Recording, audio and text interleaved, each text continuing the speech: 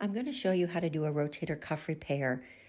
You can see where I'm marking the edge where the rotator cuff is torn.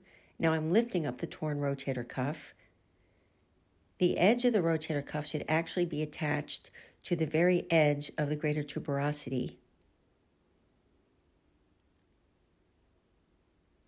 This next video is showing me pulling the torn rotator cuff back to where it should be. It tore off the bone, retracted medially, and here I am pulling it with my grasper, showing where the rotator cuff should actually be located, but it has torn off the bone. Now I'm inserting a triple-loaded 5.5 millimeter suture anchor into the bone that has stitches attached to it. I'm going to use these stitches to repair the torn rotator cuff back down to the bone. I just finished putting in my anchor. I'm now pulling out the screwdriver, and you're going to see a set of sutures that are firmly anchored to the bone that were located in that suture anchor. I'm now going to take these sutures that are firmly attached to the bone, and I'm going to repair the rotator cuff with these sutures. Now you can see me passing the sutures through the torn rotator cuff with a suture passer. I pass the sutures through the rotator cuff, piercing through the tendon. And now I'm going to grab that one suture, the blue colored suture, with my 2-finger grasper, pulling that to the outer part of the shoulder.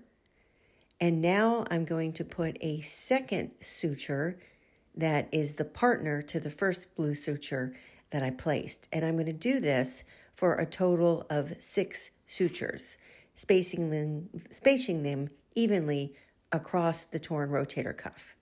This is how I pass the sutures through the tendon to do the rotator cuff repair. I'm going to grab that second suture, again, pull it outside of the shoulder joint. I'm going to repeat this with 2 more pairs of sutures, which will give me a total of 6 going through the torn tendon. The next step to repairing the rotator cuff is tying the sutures down after they've been placed. Here I am grasping 2 more of the sutures to place them through my tissue piercer to pass them through the rotator cuff. I pull them out through my cannula.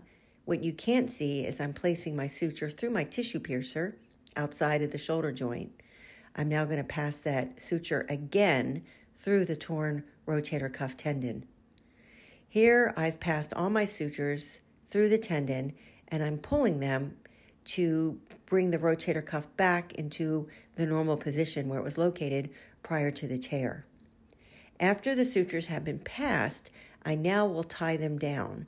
I actually will make a knot outside of the shoulder joint and pass the knot using a knot tire through a clear cannula down into the shoulder.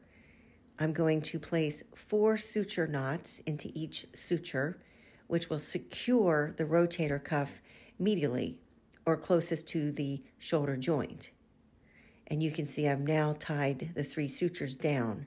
I'm going to now place a second row of sutures to reinforce my repair.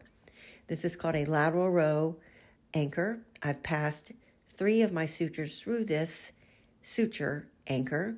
I'm now going to screw it down into the greater tuberosity area of the humerus, which is going to reinforce my repair. There I am, screwing the suture anchor down into the bone.